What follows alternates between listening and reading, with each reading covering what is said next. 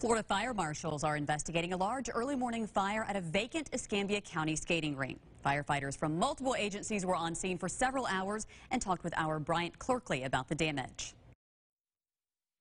3:10 this morning, Escambia County 911 received a report of a fire at 1002 North Navy Boulevard.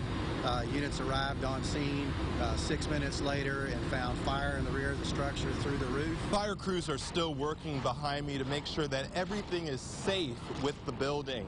And they even had to call in extra crews because the fire was so large. This one takes a lot more manpower and a lot more effort and a lot more work to do because due to the size of it and the way the fire was burning, we're having multiple hose lines. We've had multiple agencies. Not only Escambia County units are here, we've also got units from Navy Fire, also from Pensacola Fire that were on scene assisting us also.